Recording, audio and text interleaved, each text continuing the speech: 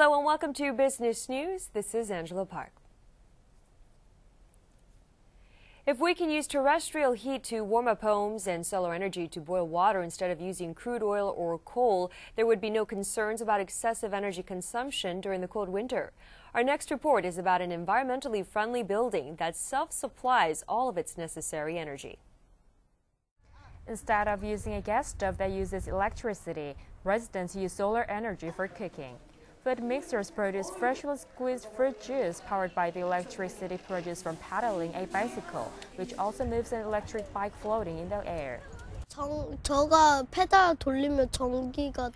As I start pedaling, it produces electricity and it begins moving. It's very amazing, and I've never seen electricity being produced and reaching the ground before.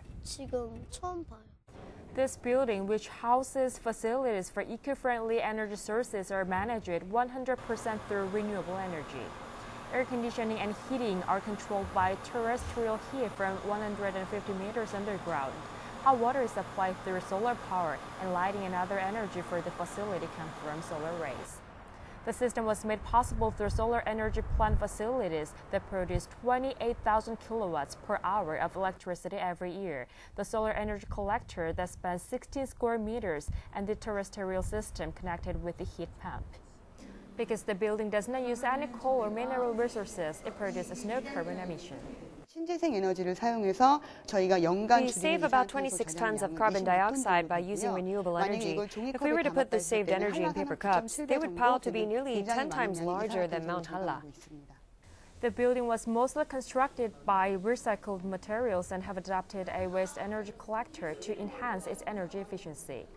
An educational program which teaches children how to make a blackboard using abandoned paper boxes and discarded tree branches becomes a fun game for kids. The building itself is an energy-saving facility and a great resource for education. Last year, South Korea was the world's 7th largest greenhouse gas emitter with 590 million tons of greenhouse gas emission. Noan Eco Center is setting an exemplary standard for an environmentally friendly building that self-supplies its energy need.